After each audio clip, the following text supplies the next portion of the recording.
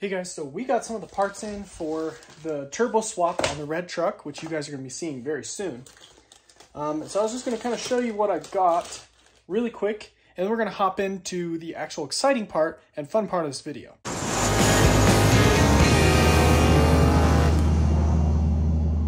Alright, so I'm charging up the Draggy for the rest of this video, but I wanted to show you guys what I got from Ford for this turbo swap. So one of the things I got for the turbo swap was a bunch of O-rings for all the turbo oil inlet and outlet tubes, the water inlet and outlet tubes. So we want to make sure that I have all of those new seals to put in there. Here's a couple more. And then we have these bushings right here. Now, these are very strange looking. They go in the actual turbo, in the actual exhaust side of the turbo, where it mates right up to the cylinder, or where it mates right up to the exhaust manifold. These go inside the turbo. I'll show you that when I get the turbos from CRP. Some catalytic converter nuts. These parts right here, these are the studs that screw into the turbo right here. And then this part, it looks exactly like the 2.7 part, the stud. So we've got 4 of those. We need 2 on each turbo, brand new ones. CRP is going to be taking the old ones off, so won't have to do that. All of the bolts to screw in the turbos onto the exhaust manifolds. It looks like they give you 8 of them, 4 per package. So you end up with 2 spares because you only need 3 on each turbo. I went ahead and ordered also one of these stupid PCV lines because I broke the orange plastic thing. All right, guys, so we have this Can-Am 4-wheeler. We also have a Polaris. And I was wondering the other day, how fast is a Polaris or a Can-Am 0 to 60? Now, the only thing is, a 4-wheeler is not the same scale size as a truck, or a car. So 0 to 60 doesn't really seem like fair, or doesn't seem like a good test. So I was thinking 0 to 30 might be a little more like comparable to like a vehicle in a 4-wheeler size. So I'm gonna do a 0 to 30. We're gonna see how fast this thing 60 foots and all that type of stuff. 60 is just, it's a pretty fast on a 4-wheeler. So I think that we'll keep the scale down and we'll try to pretend as though this is just scaled down. So we're going to scale the speed down. So I need to gas this thing up because it's almost empty, and then we will go out and test it. All right, so this is a Can-Am. It's an 850. So it is not underpowered. That one is 570. So I think it would be a lot slower. This thing is much quicker. And I went ahead and put the Draggy right here.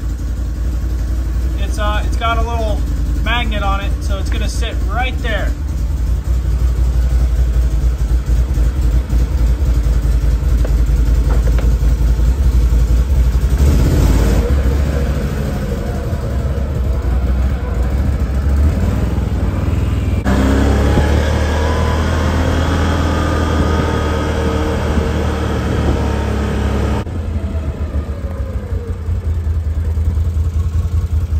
All right.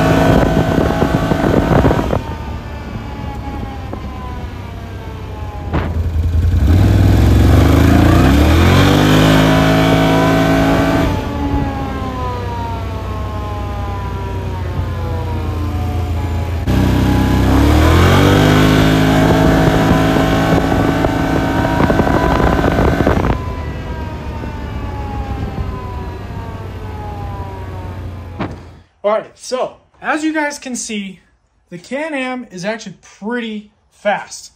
It did 0 to 30 in like 2.8 some seconds on the one pull, the last pull that I did. And the other pulls was like around 3 point something seconds. Very quick. I'm going to put those videos on here. You guys can see them. This four-wheeler is really fast. Some point we'll check and we'll see how quick the Polaris is, but it's going to be nowhere near as quick as the 850. But yeah, that was pretty fun actually.